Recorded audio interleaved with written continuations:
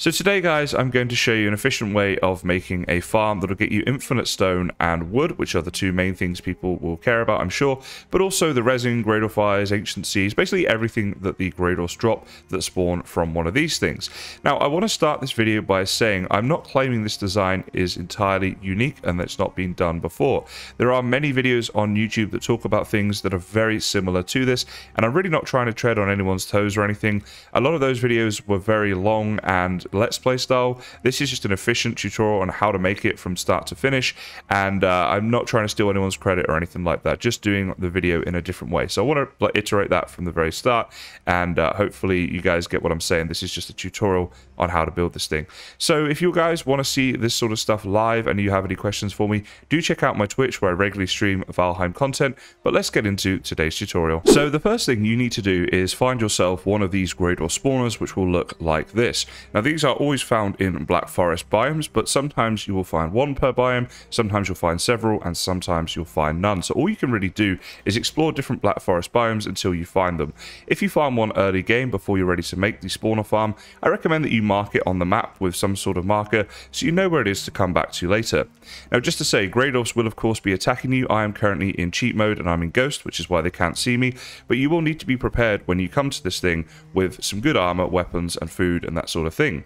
On the note of preparation, it's also not a bad idea, particularly in survival, to make a little base nearby where you can sleep, have a portal back to your main base in case you die so you can get back here very quickly. But sleeping is the big thing because you will then avoid the night time. We are going to spend a lot of time in this area, of course, building the spawner farm in survival mode, and there will be a lot of mobs that spawn here at night time that can be very difficult. So the first thing you need to do once you have your spawner is to stop any Greydwarfs from spawning, and that will then enable you to build the rest of this farm in peace. So while you're doing this, obviously you are going to need to fight these dudes off, and that's why we want the good armor and stuff like that. But what we're going to need here is a hammer, an axe, a hoe, and a pickaxe, and that will enable us to clear all the obstacles in the area. So for example, some of these trees might be a bit in the way, we can chop those down. Some of these things right here, these little branch things right here, we can get rid of these. And so by having all of these tools, you've got everything that you need. Then what you want to do is go ahead and get the 2x2 wooden floor, put it very central next to the spawner and get it very close up to it. So about there is as close as I can get.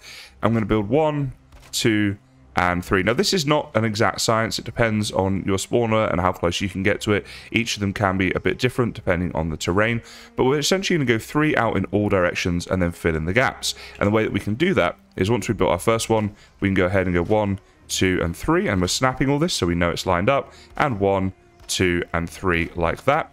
Then we can come out here by 1, 2, and of course number 3, just like this. And again, this is a branch we'll have to take down in a minute using our axe, and just do this the whole way around. So at this stage you should have something that looks a little bit like this, and at this stage no Greydwarfs should be able to spawn, as they will not spawn on any man-made or Viking-made, I should say, structures. And of course these are all made by us. Now what you can do is just like run back a little bit here and just watch the spawner for a little bit and see if any are spawning to double check. But if you've done this correctly, then this will be good and you're ready for the next stage. So the next thing to do is go to one of the corners of this farm and grab your hammer out, and we're going to destroy this block right here. Now at this point potentially Greydwarfs could spawn in this area. It depends again on your exact spawner and that sort of thing, so do be a little bit careful, but you're not going to have many spawning, and you do need to be able to fight Greydwarfs with relative ease to make the spawner farm, because at the end of the day we're going to have to fight them off throughout. The thing to do now is to go and grab your pickaxe, and we're going to dig down, and we're going to dig just straight down like this until we can't dig down anymore. Try not to hit the actual wood there like this. So we're just going to go right the way down, which will be 16 in total, until we're down to a point where we cannot go down any further. So you'll know you've dug the entire way down when you're hitting the floor with your pickaxe and nothing is happening. And then if we look up like this is the depth of the hole right here. So now the game plan is to essentially follow this wood the whole way around just like this, and make a bit of a shape, like a square shape, the same as the outline of the wood, with some rock in the middle. And again, you'll see this in a second. What I need to do now, I can see I need to go in this direction, so I'm just going to look here and just give that a couple of hits like this. And here we go, and then we're just going to follow this all the way around. So at this stage you'll have something that looks a little bit like this. Now a couple of things to say. First of all, you're going to have this big pit here. In fact, let's jump down, I'll show you this. So in order to get out, it depends like what stage of the game you're at in terms of stamina and jump ability and stuff like that. You might better just scale the wall and get out like this. But if not, it is a good idea to like make another section out here or something, have some ladders or a ramp or whatever you want to do as a bit of an escape strategy in case you need to get up and down. And you're going to have to do a bit of that anyway for repairing your pickaxe. But this right here is what it will look like on the inside. You've got this big bit of rock here in the middle, and we can go all the way around it. Now, don't worry that it doesn't look pretty just yet. We'll make it look pretty later on. So I missed a little bit here. We want to make sure this is all down at bedrock. There we go. So now the next thing to do is start chiseling away at this middle bit, but you'll want to leave a very thin bit of stone in the middle. So what we're going to do, just come to the edge here like this. We can just mine away at this. We start with these like thicker bits that you can see here that are like where it's clearly out from the center, and we can start doing this and just get closer and closer in without getting rid of the middle bit. So we want to be a bit careful about how we do this, and just take our time. It's more important that we get this right than do it quickly. Okay, so then you'll have something that looks a little bit like this. As you can see, a nice thin pillar here like this. We might be able to chisel away a little bit more of this, but it's a little bit scary at this point, and I wouldn't want to lose anything. So we're going to just have it like this, and we're ready to progress to the next stage. Hey guys, Kysen here. Just wanted to quickly stop mid-tutorial to say, if you guys want to see this type of Valheim content live, I'd love to see you over on my Twitch. Things have been great there recently, and it's really fun to hang out, and I can answer your questions in real time. If you have any questions about this farm or anything else, my link will be down in the description. I hope to see a few of you there. Let's get back to the tutorial. At this stage, I like to make a little bit of a way in, way out, and this is going to be later on used for things like the storage of the farm and the AFK area. So pick a direction, and it's good to go up to land and just have a little check. The direction you're going in is going to be reasonably good to go in, so we're just going to head in this way. There's not too much in our way there. Anything that is, we can deal with. So then we're going to go back down into the hole and line up with the center bit here, go off, and stand next to it and just hit, and it will take you slightly up anyway. And if we keep repeating this process, you're basically going to make a ramp to get out of here.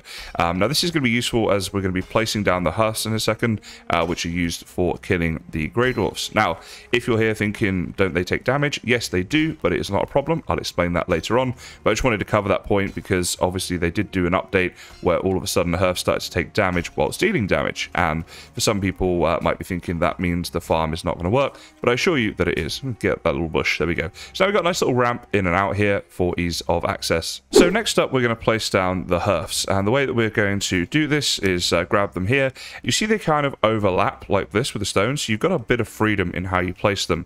So our first one, we're going to place down like this and try and get the corner of it just overlapping there about like that. Now there's going to be a bit of trial and error when you're doing this, potentially. Place that one there like that, but you can generally get it about right. Then what you can do is just line that one up there with the edge, so place that one there like that. Line that one up with this edge, place that one there just like that, making sure it's nice and close to the stone, and then do the infill and line that one up like that. And there we go. That is looking pretty good. It covers the entire way around, and basically the Greydwarfs are going to come down and fall into these Hearths, and then they're going to be set on fire, and that's how we're going to automatically kill them. At this stage, I'd like to preempt a question that I'm sure will be asked and answer it for you, and that is, can you use campfires or bonfires instead of Hearths? The answer is yes. Yes, you can. Now, this obviously means that it might be available for you to make the farm at an earlier stage of the game. However, the Hearths are more durable and burn for longer, and you'll need fewer of them, so it is a bit more efficient to use Hearths if you're at the stage of the game where you can do that. But yes, you can use campfires and bonfires instead if you wish. It is another option, so you can make this farm your own if that will suit your needs better. So when the Greydwarfs are on fire, they can take damage. One thing they can't do is jump, which is an interesting mechanic. So what that means, what we can do is go around here and just place like a little lip like this. We're doing this with wood. You could do this with some of the big stone blocks if you wanted to as well. Like build up a couple of those. It might look a little bit nicer, but it is obviously more effective to use the wood, I should say. Now, obviously, once you've got this farm up and running, then you might want to come back and upgrade this and stuff. I'm just trying to look at like what is going to be a really cheap way of doing this so that hopefully you can build them sooner in your world. So then we can get this one up here like this. Now, if it's like that, like snapping it on is going to be like, is it close? Are they going to fall down onto the wood, which is what we don't want? Just hold shift and go a little bit over like this and do like maybe about there. Should be good. We can get it pretty close because they're going to fall from here.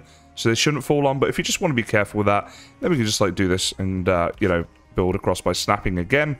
There we go. Now here we've actually got a little bit of natural wall here, and then we can build around this like this.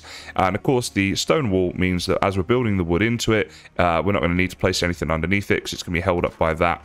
Just like this. So we go ahead and do this the whole way around, and this will keep them nicely in. So again, this one here, probably going to be okay, but just for the sake of being, you know, safe and stuff, should bring it back a little bit, so like there. Snap this all the way around. And the next stage is to go around and light up all of these Hearths, and be careful that you don't fall in and set yourself on fire. So here we go. Oh, like that. There we go. Place the fire, the wood down, start the fire. We're out of wood. Really? Okay, let me get some wood. So all of the hearths are now lit, and what we can do at this stage is actually start testing the farm out. So we're going to go ahead here and just get rid of all this wood that we see here. And once we do that, Greydwarfs should be able to start spawning on that middle bit. And be careful not to fall down like this, but if you do, if you're around the edge when you're destroying the wood like I was doing there, you should fall down onto your bit of wood rather than into the hearth. So do be careful with that and get rid of all of this wood. Now, if you've got a situation like I have right here, where when you look into the middle of this, if we can just see in, it's not really flat. It's not ideal for them spawning. You see a brute has spawned down there and he's attacking things and whatever, but he is about to die. But it's a good idea, just get your hoe out, get it onto the flattened ground and just look at that. We're going to get nice and close here without falling in, and just give it a little bit of a flatten like that. There we go. Now that should hopefully help with the spawn rates. Let me watch this and see how this goes. If you do hoe the middle bit, just be careful, because when I did it to mine, for some reason down the bottom here, a load of land came in and had been like hoed, you know, to like cover in the hearth. So that's not so good. There we go. Now we've got rid of all that. It's back on fire. So are we, but it's okay. And the Greydwarfs will start to die once more. Now, as you can see, they're all on fire down there, and they are stuck inside. They're running around. They're trying to get out. The shaman's healing them, so he's not helping us out too much, but they are, for the most part, spawning in here and dying. Now, you see there the brute, for example, he is attacking the wood, right? And this is another reason you might want to upgrade to stone around the outside, because you see these wood things here are taking damage, but not a lot, right? Like only little bits, and as long as it doesn't get too targeted in one area, you should be fine. Now, there are some ways around this. For example, if you wanted to, if you got bulk wood, why not build a second, a third, even a fourth layer? You could really go to town with this, depending on how long you may want to AFK. The other thing you can do, of course, is simply come back and repair these as you go along. Probably every couple of hours. Again, you might want to play around with this a bit, but there are ways around it. And then, of course, you can make it stronger with the stone, as I said. Essentially, the whole point of this is just keeping them in the fire, as you can see. And look at the drops we're getting here already, by the way, guys. I mean, this has been running like literally 5 minutes, right? So now your drop rates can vary, because I've made a couple of these when I was testing, and I would say this is on like one of the higher end ones that I've done in terms of drop rates. But certainly, like if you AFK this for a few hours, you're going to get a ton of all of the Greydwarf drops. So now just a couple of final thoughts for the farm. First of all, depending on how long you're going to AFK here, you definitely do need to look to repair this stuff. If I get my hammer out here, you can see how damaged this is getting. So it might be something that like every 15 minutes or so you can come back and repair it, maybe every half an hour, depending. But honestly, if you get yourself like a bulk load of wood, I would just build 2 or 3 of these up and then come back and look to repair them every now and again. And once this farm is up and running and you're getting all the drops that you've got from it, you will have a ton of stone, and at that stage it might be worth upgrading to a couple of stone blocks around here to sort of repair it less frequently and have that extra durability, because if they break these, they will come out and attack the fires and break them, so then the farm stops working. However, if that does happen, it's really not the end of the world. You can just come down and kill them and, you know, repair it pretty simply. So it's not too bad, but I just did want to mention it so that you know that it's worth building the 2 or 3 layers. Then you can have a little AFK area somewhere up here, where you can go inside the house here and just kind of chill and wait, and you'll be here nice and safe, and the farm will be working while you're AFK. I recommend having a portal, obviously, back to your base you can get to and from. Obviously, all of the drops here you can take in and out of a portal.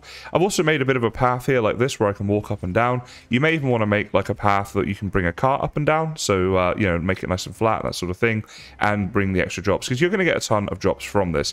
Now, obviously, you're going to need a place to store all this stuff, but you guys, I'm sure, are intelligent enough to figure out your storage system, whether you build that here in your main base or whatever is up to you. I just wanted to cover the mechanics of the farm today as quickly and efficiently as possible. So as I said, guys, I just want to reiterate at the end of the video what I said at the start. This was not my design as such. It's something I've been working on. I mean, the game mechanics, there's only so many ways you can do this. There are a lot of videos on YouTube that show these kinds of farms, and some of them are very similar to this. There are so many out there that I can't really link them all, but my only goal with today's video wasn't to say this is my unique design, nor was it to steal credit from anybody else. It was simply to do an efficient tutorial on how to build this, because a lot of them are more let's play styles, whereas this is more to the point. So just want to reiterate that. I'm not trying to tread on anyone's toes or anything like that. I hope you enjoyed the video today, though, guys. I just want to say thank you so much for watching, and of course, here come the dad jokes. When I had to have my 2 feet amputated, my best friend said he could no longer be my friend as he was lactose intolerant. I was going to tell a farmer some jokes about some sheep, but he'd already heard them all. Where does a farmer get his medicine from? A pharmacist. Where do cows like to go on holiday? New York. What do you call a magic cow?